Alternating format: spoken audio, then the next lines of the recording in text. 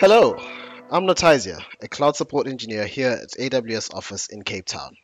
Today I'm going to show you how users can customize the AWS Elastic Beanstalk environment using EB extensions. Let's get started. Navigate to the root of your application bundle.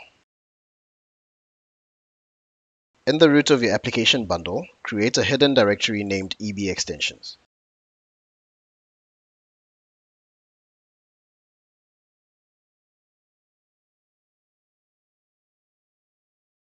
Store your configuration file in the .ebextensions directory. Your application source bundle should look similar to the following.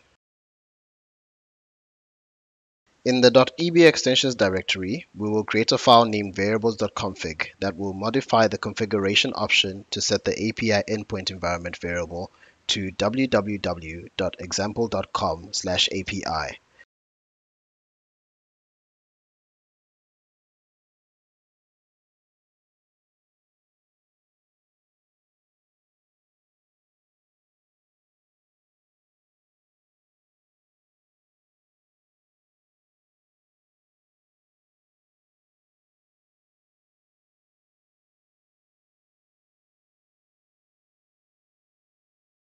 The content of the config file should be as can be seen on screen. Note: when you are developing or testing new configuration files, launch a clean environment running the default application and deploy to that. Poorly formatted configuration files can cause a new environment launch to fail without the ability to recover. Navigate to the root of the project folder and then deploy the application.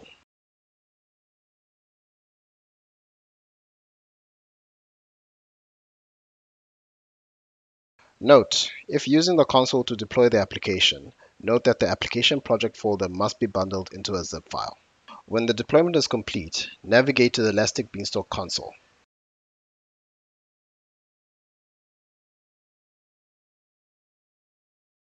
Navigate to the environment. Choose Configuration.